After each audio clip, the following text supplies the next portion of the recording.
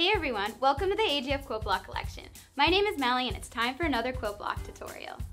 This block needs no introduction. It's the famous and traditional log cabin block. For this beginner-friendly block, all you're going to need is a 4.5 inch square and a bunch of different 1.5 inch wide fabric strips. Today I'll be sewing with Indigo Aster fabrics by the amazing Buried Day.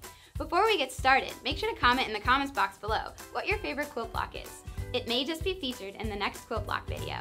Keep watching till the end of the video to find out what new fabrics I'll be sewing with next.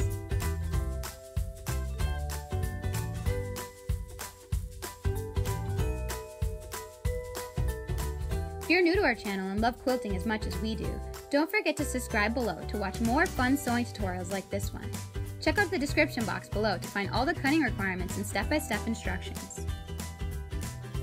To create the center of your block, choose your favorite animal from the Indigo and Aster panel.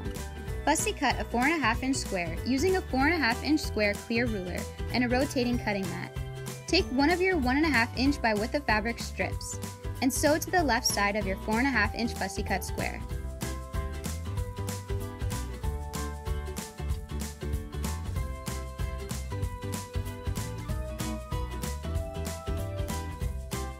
Place the same 1.5 inch strip right sides together to the bottom of your 4.5 inch square. Sew at 1/4 inch seam allowance. Repeat this process with a different 1.5 inch by width of fabric strip, sewing your strips to the right side of your block and trimming your axis 1.5 inch strips. Place the same strip right sides together to the top of your 4.5 inch square and sew and trim your axis strip. Repeat this same process using different strips going around and around your block until you get to the desired size block.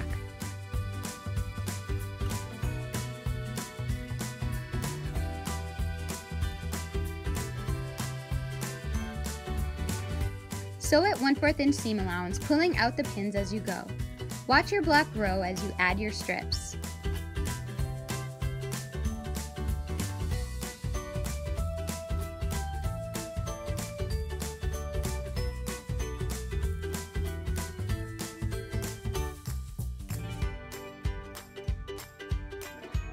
After sewing each strip, set your seam by pressing on the seam allowance.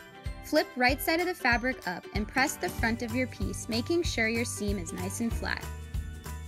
Make sure to share your quilt block creations made with AGF fabrics on social media using the hashtag AGF quilt block collection.